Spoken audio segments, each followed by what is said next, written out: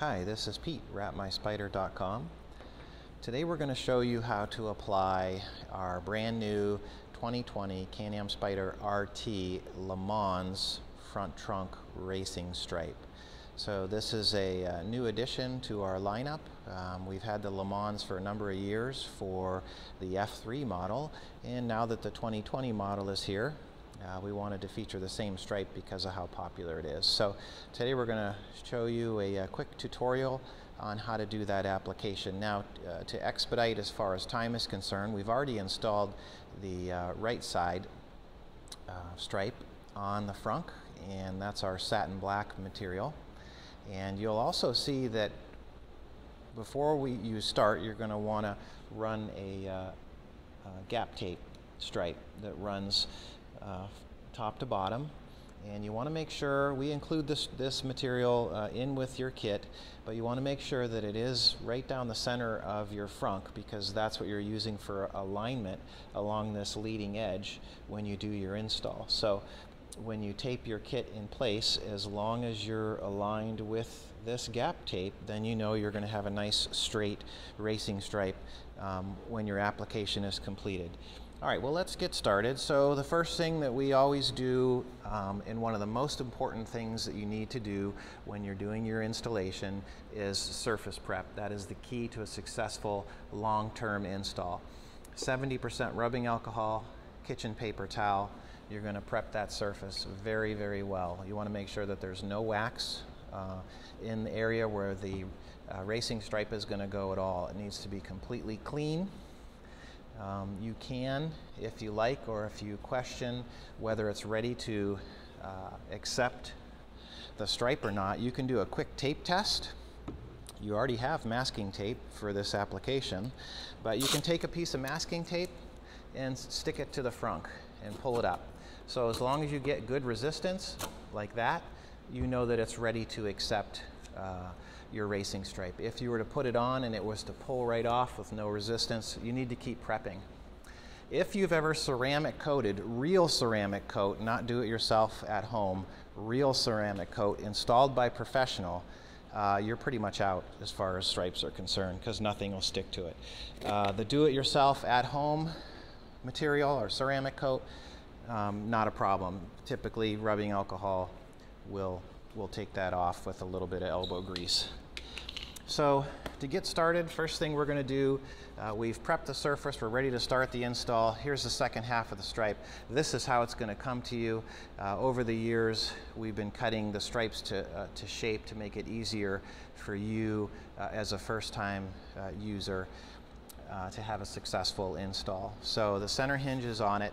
So over top of this stripe right now is transfer tape. Typically we have a little arrow with a red dot on one of the corners that shows you where to peel from once the install has been completed. So we have basically three layers. The top transfer tape, then we have the actual graphic, which is sandwiched between that and the backing paper. So right now the graphic is sticking to the transfer tape, which is what it's intended to do.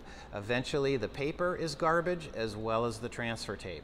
So we'll get to that on our install. So position-wise, what we're going to do is we're going to set the graphic in place. Again, you're using the gap tape as your alignment. So as long as the gap is the same, from top to the emblem and down below, you know you're ready to go. And you also want to do your best to keep it even with the other side, so you're going to match it typically. So once you have it in place and you like where it is, you're going to take your tape and stick that to each side of the frunk so it goes right across, and now it's taped in place so it can't move. And this makes your installation quite easy. So you can always check your alignment too across the top, make sure everything looks good. So let's say this is where we want to put it. What's next? All right, it's taped in place. Pick a half. Typically I always go from middle to top first, but it's up to you. You're going to peel off the graphic, making sure that it stays on the transfer tape and not the backing paper. Now, here's a point we need to consider. When you get your kit, the first thing you need to do when you get the kit is, if at all possible, take it out of the box as soon as you get it and lay it in a flat surface.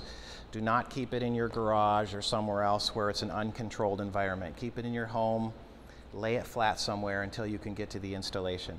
When you get the kit, before you install it, you're going to lay it on a flat surface and you're going to squeegee out over top of the graphic. The reason you're doing this is to reattach the transfer tape to the graphic if you had any bit of tunneling or lifting. Typically with glosses or satin finishes, not an issue. Textured carbon fiber, matte finishes almost always need re-squeegeed. So make sure that you do that. That will help you in the end to have a successful install. So we've peeled back the graphic. Now we got to get rid of the backing paper. So let's cut the backing paper off, being careful not to hit the machine. And you're going to take your squeegee, which is also supplied in your kit, and you're going to hold the graphic a little bit in the air, taking your squeegee, starting in the center of the graphic and working from the middle to the outsides. Now it's going to fall in place because it's where you have it taped. So you're using medium to heavy pressure as you're squeegeeing. And then you've got the little ear where it kind of rolls up, so you're going to squeegee all this section out first, and then let's run towards where that little dip is, and we're going to push into the dip and up and over. Now you got half of your graphic attached, half of it is still on the backing paper. So now we can eliminate our hinge because it's tacked. Same process. Expose the adhesive. Now you can, if you want, you can lay it down, because don't forget, this is wrapping film, so it's repositionable. So if you don't like it, pick it back up, reposition it, lay it down. So I'm going to put a little tension on it, tack it into place, and again you're squeegeeing from the middle to the outsides as you work your way down to the bottom near that emblem. So we're going down and we're going to go around the emblem. And then you can go back over the whole thing with your firm pressure, making sure that it's down. Okay, so now we've got the graphic tacked down, squeegeed out. Last step of the process, eliminate the transfer tape. So start on the corner. Typically, like I said, there's a little red arrow that says peel here after installation. We always recommend that when you peel your transfer tape, peel it back on top of itself on an angle.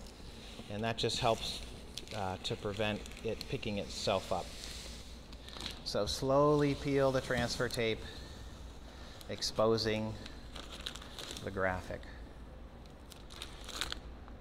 And then typically after the install, it's not a bad idea to go over it with a hairdryer just to help set that adhesive. And then you can eliminate your gap stripe, and look at that. You've got yourself a 2020 Spyder RT with a really cool, all new Le Mans style racing stripe from WrapMySpyder.com. So isn't that cool? Installation is not crazy. If you take your time and you listen to this video, you should have good success. We're using very user-friendly, automotive marine grade wrapping film that has air release technology, conform technology, and it's kind of difficult to mess it up. But my name is Pete. I'm with WrapMySpyder.com. We have a whole host of products coming out for the 2020 RT. This is one of the first, our Le Mans style racing stripe. This one is in matte black.